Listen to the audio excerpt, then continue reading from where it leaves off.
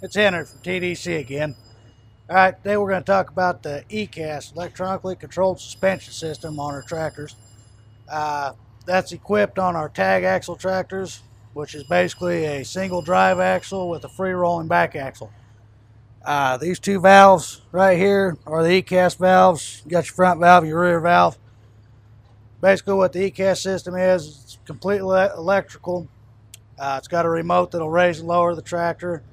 It's also hooked into the electronic traction control to where it will take pressure off of the back bags and apply them to the front bags, giving you more traction. The whole system in these tractors is electronically controlled. The height sensor is no longer a leveling valve, it is electrical. If you come back around to the cab here, we got the ECAS remote. This remote here, you can turn it on and off by the center button, and that gives you the ability to raise and lower the cab or the suspension. The green button levels it out.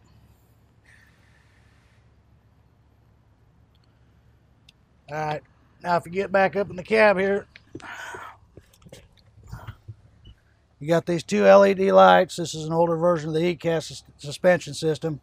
Amber light is basically an indicator letting you know the tractor's not at the proper ride height.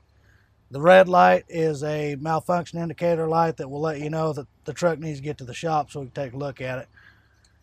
This button here in the center is a load transfer switch.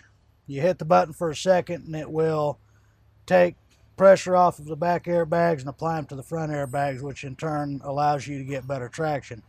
You're going to use that feature pulling into a lot that may be pretty bad off. You hit that button, it's going to already give you better traction than what you have. Also, you can use your differential lock before you pull into the shippers and receivers to help you get around there.